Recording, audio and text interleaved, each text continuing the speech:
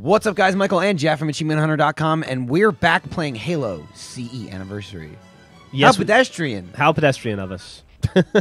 What's this achievement all about, Michael? Well, the Inform achievement us. is on Halo, the second level of the game, and it's to beat the level without driving the Warthog. So, no!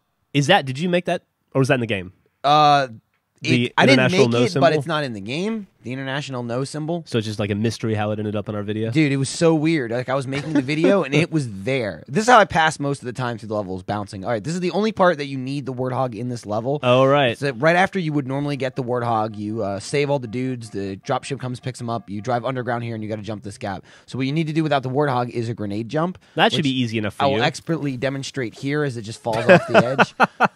Okay, well, let's try it again. But this time, so you want to jump, have the grenade And explode, and kabooey. bam, look at that. Just pops me right across. That's Hey. the only obstacle you really have to face. Other than that, it just takes forever. Now, to I walk was through about to this say, level. I haven't played Halo 1 in about, 10 years or so. I remember that being a very, very long level. It was pretty long. There's some legwork in it, but you get your exercise. Good. Burn some calories. I put on little ankle weights. They were just like half pounders, but it's better than nothing. It is better than nothing. You're right about that. So you get some Halo, you get some achievements, you get some exercise. It's like a win-win-win.